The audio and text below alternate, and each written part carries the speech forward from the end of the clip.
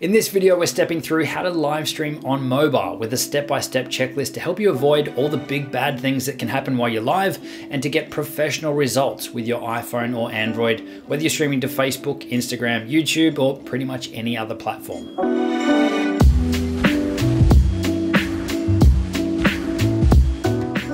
Hey, it's Justin from Primal Video, where we help you leverage video to amplify your business and brand. And in this video, we're going to be talking you through our step-by-step live streaming checklist for smartphones to help you get professional results and to avoid all the major pitfalls that can ruin your live streams. So let's jump straight into it. And while we're going through, make sure you drop a note down below. What's your favorite platform to live stream on? And also share a link to your profile and a quick note around what you talk about so that others in the Primal Video community can follow along with your live streams as well. All right, so step number one is to plan out your content. Now, it's an obvious one when you hear it, put a plan together, but a lot of people don't, and it can make your live stream ramble on or be stressful for you while you're actually live. So you're gonna help your viewers to consume your content because it's going to be in a logical structure for them, and it's gonna help you while you're presenting your live as well. Now, you don't need to go overboard here and have a full word for word script. Just have a simple structure that you can work from and maybe some dot points and notes of all the things that you want to cover so that you're not trying to think of things on the fly.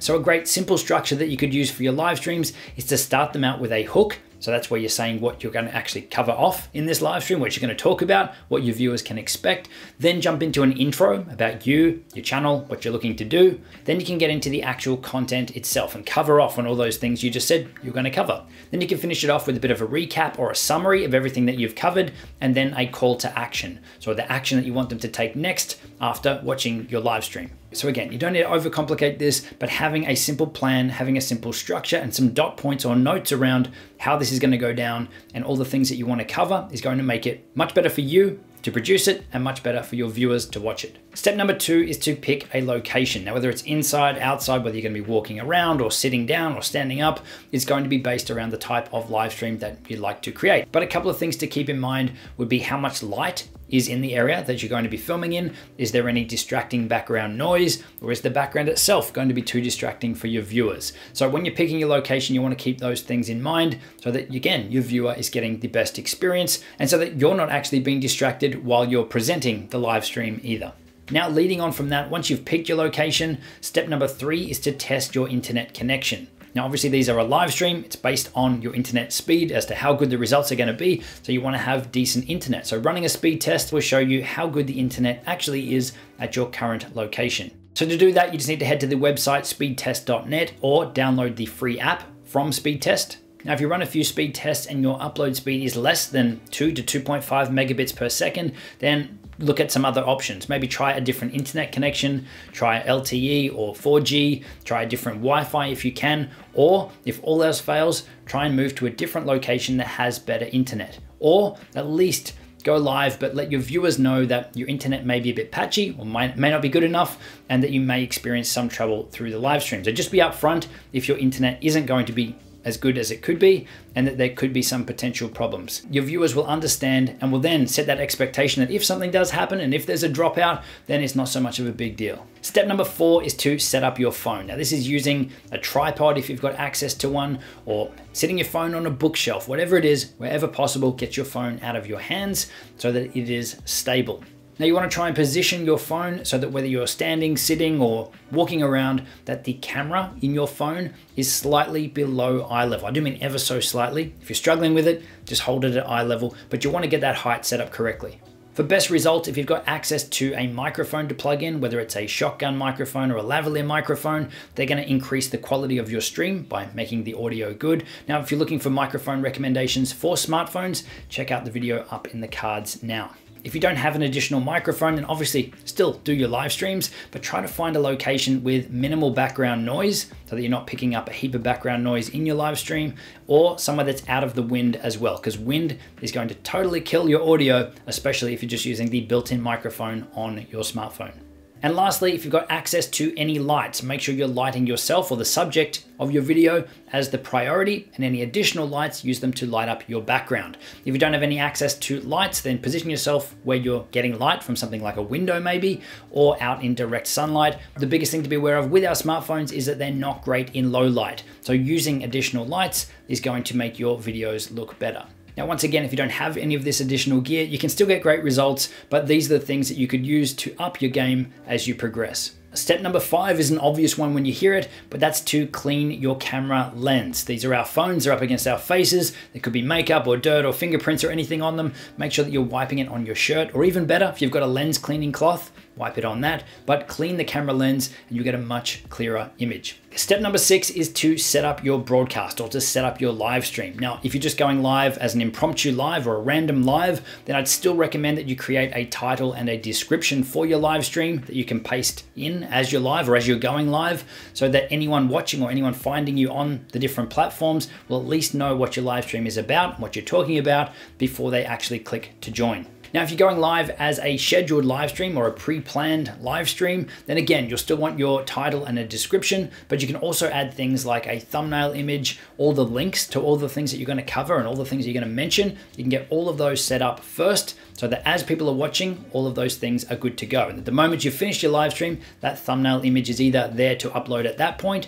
or it's already on there because you've set it up before you've gone live. Step number 7 is to do a test broadcast. Now, this is something that you can't do on all platforms, but on places like YouTube and on Facebook, you definitely can. So by doing a test, this is where you're going to go live just to yourself, or just to a closed group, or just to a couple of friends or family members, or someone that can check the live stream for you, make sure that everything is as you want it, that the background noise is good, the audio is good, the light and everything looks good, everything is the way that you want it before you go live publicly. So it's a good idea to do a test first. Step number 8 is another obvious one as well, is to actually tell people that you're about to go live or that you're going live. It's a great way to get people on there if they know that it's actually happening. So jump onto your social media channels, Instagram, Twitter, Facebook, whatever you have, and tell people that you're going live. Now, I'd recommend here, the earlier you can tell them, the better, and maybe give them another reminder 15 minutes or 5 minutes before you actually go live so that they're actually going to jump on. Now, there's an awesome tool that we use for Facebook Lives called LiveLeap, and that will help you automatically broadcast and share out your live stream while you're actually live. So you don't need to worry about doing it while you're live. LiveLeap takes care of that for you, and it posts to Facebook groups, posts to Twitter, will even broadcast on your website and put a notification on there telling people that you're actually live. So LiveLeap is a great way to take a lot of the pressure off in telling your audience that you're actually live. And again, all the links to everything that we're covering in this video will be in the description below. And that leads us to step number 9, which is to actually go live, to press that broadcast button and to start your live stream. Now, you want to make sure that you're mentioning as soon as possible the hook and teasing out what the actual live stream is about and filling people in on what they can expect from the live stream. And the main reason that you want to do this is not just for the people that are watching and jumping on immediately, but probably more so for the people watching the replay. You want to keep the hook and the content short and concise and upfront without all the small chat and welcoming people into your live stream, so that you're respectful of the people that are watching your videos afterwards. In most cases, you're going to have more views on the replay than you will people joining your immediate live stream. Doing this and keeping your content on point and concise, at least for the first part of your live stream, will also make it easier for you to repurpose this content onto other platforms down the track as well. While you're live, you'll also want to make sure that you're making eye contact with your viewers. So you're looking directly at the camera lens. Now, this can be distracting if you're using the front-facing camera on your phone, because you'll be inclined to look at yourself. But you've really got to fight that urge and look and talk and communicate with the camera lens so that your viewers feel that you're looking and talking directly to them. Now, obviously, if you're doing a Q&A and you want to read the questions and those sorts of things, glance down, read the comments, read the questions. But when you're answering them and actually communicating with your audience, you want to make sure that your eye contact is with them, so it's at the camera lens. It's also a good idea to let your viewers know in your live streams how the live stream is actually going to go down, how it's going to run, so that there will be sections for Q&A, that you'll be looking at the comments periodically, and that there might be set times for you to actually interact with them in and around the content itself. So again, this is all setting that expectation for the people that are watching live and the people that are watching the replay as well, and trying to batch or keep all the content together or as close to being together without having a heap of small talk and Q&A mixed in amongst it. But this is also going to come down to the type of live streams that you're creating, and a talk show kind of live stream or an interview live stream could be totally different. But as a general rule, be mindful of the people that are just going to be watching the replay and aren't there with the interactive parts. So you can try to keep that content up front, or at least structured together in blocks, so that the people that aren't there live aren't really missing out on that live element of the content. And the last tip that I have for you is while you're live, just be aware of your surroundings and what's going on in the area that you're actually live streaming in. Is there something distracting that's going on nearby? Is there something in the background that could be distracting your audience? The focus needs to be on you and the content that you're delivering. So just be aware of what's going on around you, and background noise and noise levels from different things. Again, it's going to come down to where you're actually broadcasting, but things like background noise or distractions in the background will take the focus away from you and the content that you're delivering. And it could mean that you need to get up and move to a different location midstream just to keep that good experience for your viewers watching. And it's also really, really important to have fun and enjoy the live streamings you're creating. If you're bringing good energy and you're having fun with it, then your viewers are going to have fun and they're going to be more engaged in the content that you're delivering as well. Now, if you're interested in the best gear, our top gear that we recommend for live streaming on your smartphone, check out the video linked on screen here somewhere. And I'll see you in the next one.